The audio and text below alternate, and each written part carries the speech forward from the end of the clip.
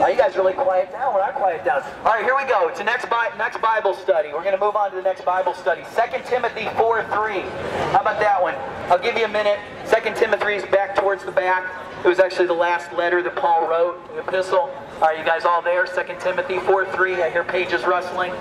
All right, 2 Timothy 4:3. For the time will come when men will no longer put up with sound doctrine, but instead to suit their own desires, they'll gather around themselves a great number of teachers who will tell them whatever their itching ears want to hear. They'll turn their ears away from the truth and turn aside to myths. Is that what you've done, folks? Man, that's what too much of the modern church has done. I blame this crowd on too much of the modern church. Telling you they can just live, be a part of the world, it's no problem. No problem at all. Jesus said anyone who puts his hand to the plow and looks back is not fit for the kingdom of God. If you claim to be a Bible-believing, born-again Christian, get out of the line. You haven't put your hand to the plow and not look back. You've looked back. You're wanting more of the lust that the world gives. But let me ask you, how'd that work out for Lot's wife? And here's a little Bible study. Can anybody tell me, how'd that work out for Lot's wife when she just wanted one little look back at the wickedness, at the lust, at the pleasures that Sodom was there to give? And that didn't work out too well. God only allowed 4 people to escape Sodom, and only 3 of them made it out. Because there's only one thing he said: flee the city and don't look back. But Lot's wife, she just wanted one little look back at the wickedness. And you know, the devil's not stupid. He knows that there's pleasure in sin. The Bible even says there's pleasure in sin, but only for a season. But in the end, the wages of sin is death. Do you come here for every concert? Not everyone, a lot of them. We're here for, we come to Bobcats games and concerts and Panthers. Oh, you do? So it's not like you're just singling out the Gaga thing. No, but this is a good one because it's a big crowd and our stuff is wickedness, so it gives us the ability to It's just creativeness. It's not really wickedness. Yeah, it's wickedness. I mean, there's wickedness everywhere you go. We could go to the grocery store and do this. Do you do this at the grocery store? Yeah. All right, we'll go to Food Line right after our sound. No, I'm not kidding. How about that? I'm not kidding. Well, yeah, I'm not going to preach against cantaloupe, but I will preach against someone who promotes fornication. You never know who's wrong. All right, well, why don't you go preach down at Food Line, and we'll take the Gaga. No, that's How about okay. that? Just leave them alone. They're only here to have fun. Well, I'll let you do the grocery crowd, okay? All right, what are we going to preach on next? Anybody got any suggestions? What's your favorite book of the Bible? How about that? You know any of them? Revelation. Revelation. There's a good one. There's a good one. All right, we got a request for some information out of the book of Revelation. Here we go. Out of the book of Revelation. You guys ever read a novel and you cheat and you read ahead to the end? Well, I read ahead to the end of this book. I got some news for you. I read ahead to the end of this book. We win. The Christians win. Man, if you knew who was going to win the outcome of a football game, would you stand there rooting for the other team, throwing all your money at the wrong team? If you knew who was going to win, if you were watching a tape-delayed game, would you throw money on the losing team? No, so there's your verse, the lady who wanted some verses out of the book of Revelation. How about the one we already talked about? All liars shall have their part in the lake of fire. So it doesn't have to be something, what we think is some huge wicked sin like, you know, murder or rape or something like that. Just lying. Do you understand that God's standard is so high? If God gave me justice, I would spend eternity in hell and have nobody to blame but myself. But God was willing to give me mercy. God was merciful, long-suffering to me. Because the first time I sinned against God, the very first time I sinned against God, I knew it was wrong to lie or to steal. And the very first time I did it, that was the moment when I went from being a creation of God to a child of the devil.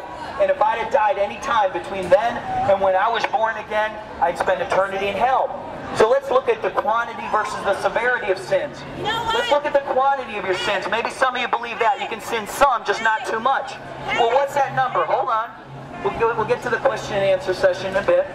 But if you believe it's the quantity of your sins that'll put you into hell, what quantity? What's the quantity that you're counting on? You're making up some arbitrary number in your head and saying, well, I can sin this much, just not that much, and God's okay with me. Well, one, you haven't been keeping track of how much you sin, so you don't know if you're already way over your limit or still below it. You could be already over your arbitrary limit of how many sins God will allow and not even know it. But the Bible says that no thief shall inherit the kingdom of God. No liar shall inherit the kingdom of God. So if you've sinned one time, you only have to steal one thing to be a thief. You only have to lie one time to be a liar. You only have to lust after someone one time in your life to be guilty of adultery. One sin against the holy and righteous and perfect God was enough to cast you into hell. Because if God is holy, righteous, and perfect, how many sins can He allow into His presence and still be perfect? Anybody? How about that? So folks, it's neither the quantity of your sins that's going to put you into hell, nor the severity of your sins that's going to put you into hell.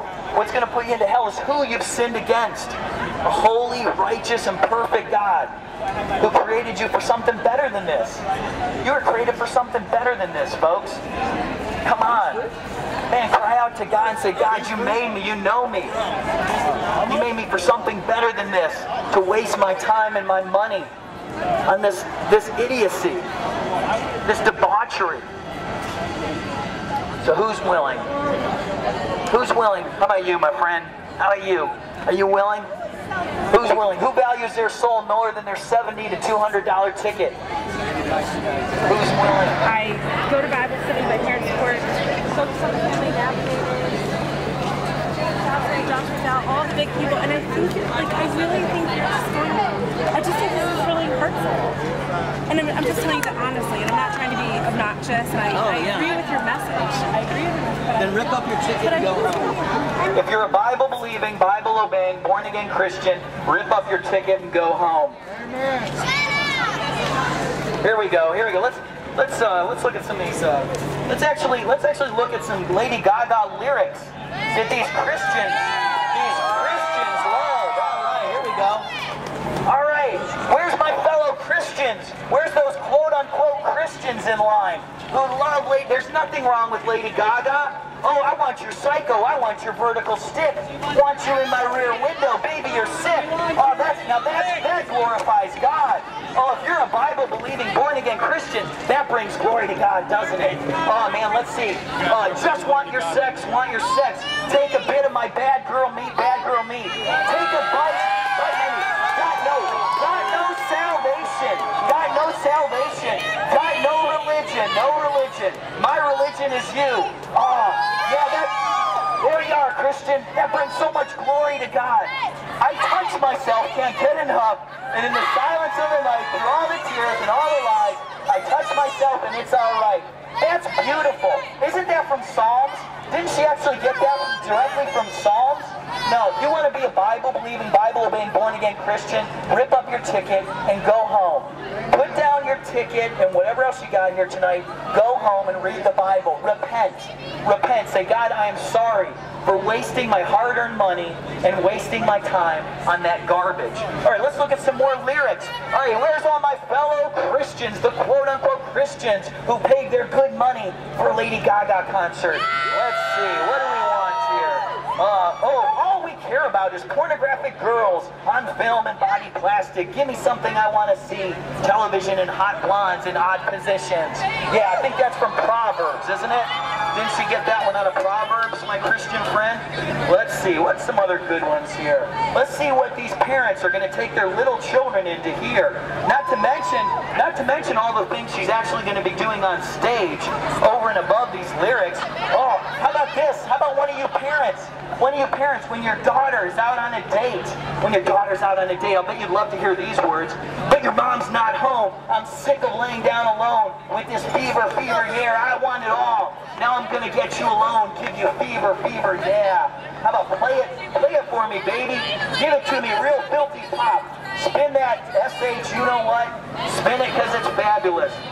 Who doesn't want their daughter going out with who doesn't want their daughter telling their boyfriend, need a man who likes it rough. That's good stuff, Mom. That's good stuff, Mom. Yeah, what is that? Yeah, I think Gaga took that one out of 2 Timothy. Is that where she got that out of? That's good stuff to take your children to, folks. It's a bunch of wickedness and debauchery. If you're an adult, you know better. Shame on you. Rip up your ticket and get out of line. If you're an adult who's brought their child, you're sick. Something's wrong with you. Something is wrong with an adult who brings a child into this. A millstone necklace around your neck, casting you into the ocean, is better than what God has planned. Rip up your ticket, you and your child, rip up your ticket, go home and repent. Cry out to God. Cry out to God. Do you think, people think, oh, if you're a Jew, I got good news for you. Your Messiah showed up 2,000 years ago. You need to be a Jew for Jesus. Be a Messianic Jew. Jesus fulfilled over 300 prophecies of the Jewish Messiah. Your Messiah has come, my Jewish friend. Be a Jew for Jesus. You guys think God is fooling around? You know, was God fooling around with Lot's wife when she just took one little peek back at the city of Sodom and bam, her life was taken. She was turned into a pillar of salt. Do you think God was messing around with Ananias and Sapphira in the book of Acts? One lie. Ananias and Sapphira told one lie.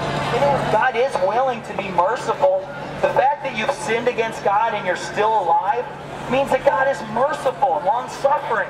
He's willing to give you a second, a third, a 4,000th chance. But there will reach a point where God will say, I'm done with you. There will reach a point where God will say, enough. Enough is enough, and your life will be demanded of you. It's like that man who had a great harvest, and he said, oh, I'll tear down my old barns, and I'll put up new ones, and I'll live for a long time on all my excess. And God said, you fool, this very night your life might be your life will be demanded of you. There will reach a day when God is done with you. You don't know how many chances God is going to give you. He's only required to give you one. God is only required to give you one chance at repentance. And each and every person in this line has already had that one chance. You're testing God. You're pushing Him. God is very serious about sin, folks. God doesn't think your sin is funny or cute one bit. You think your sin is really funny. You think it's really cute. Yeah, you looked in the mirror and thought you were all that. Well, God's not happy with your sin one bit. God will not turn a blind eye to a single lie, to a single act of fornication, to any drunkenness. Not a bit of it. Not one bit. You're going to have to give an account for it all. But here's the good news. The good news is that God is not willing that any should perish, but that all should come to repentance. And the great news is Ephesians 2:8-9 says, for it is by grace that you're saved, through faith, not of ourselves. It's a gift from God, not by works, lest any man should boast. If you're lucky, He might even forgive you. Oh, He has. Praise God, He has. God was merciful and long-suffering to me. Because I've already told this crowd that if God gave me justice, I'd spend eternity in hell, have nobody to blame but myself. But God was merciful to me and long-suffering to me. And praise God, I humbled my heart. Oh, good thing you throw like a girl. Jesus said,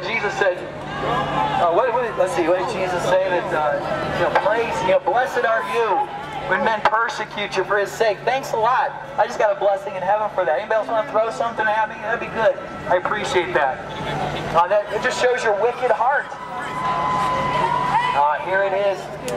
Again, you got your Bibles with you. Let's open them up to Romans 6, verse 13. And it says, do you not know that if you present yourselves to anyone as obedient slaves, you're slaves to the one you obey, either to sin, which leads to death, or obedience, which leads to righteousness.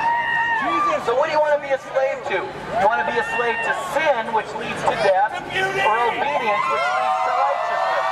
I would recommend that you be a slave to obedience, which leads to righteousness.